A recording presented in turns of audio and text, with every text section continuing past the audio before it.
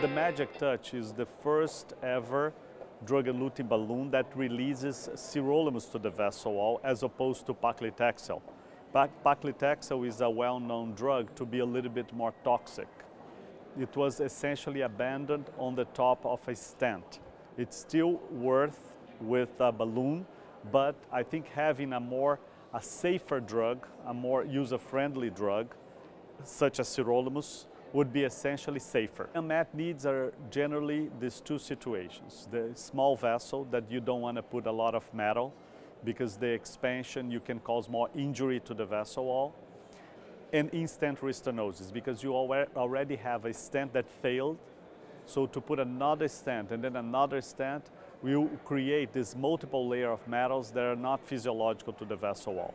Perhaps a third situation will be when you have a side branch that is jailed, when you put a stent in a main vessel and there is a side branch that is jailed, and then you just want to open the ostia and try to avoid restenosis at the ostia of the side branch.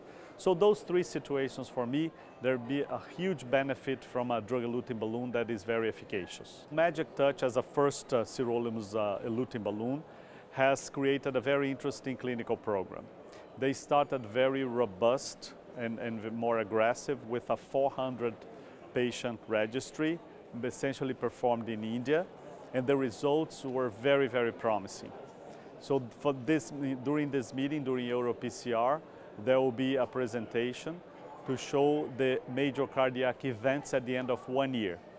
And overall, if you include death, MI, and revascularization, we have around 4.5% MACE altogether. So less than 5% in a situation such as small vessel and in-stent restenosis.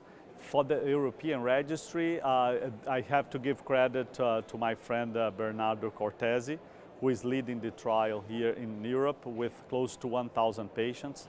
Many important centers in Europe are including patients in this trial. It's in the beginning with 150 patients enrolled so far, but the goal is to have a real-world experience in 1,000 patients with the MagicTouch here in Europe.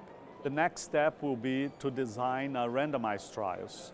So we are very close to start a randomized trial with close to 200 patients, randomizing Xience as a metallic stent versus MagicTouch. The primary endpoint will be a late loss, but we're also going to have a sub-study with intravascular imaging with OCT.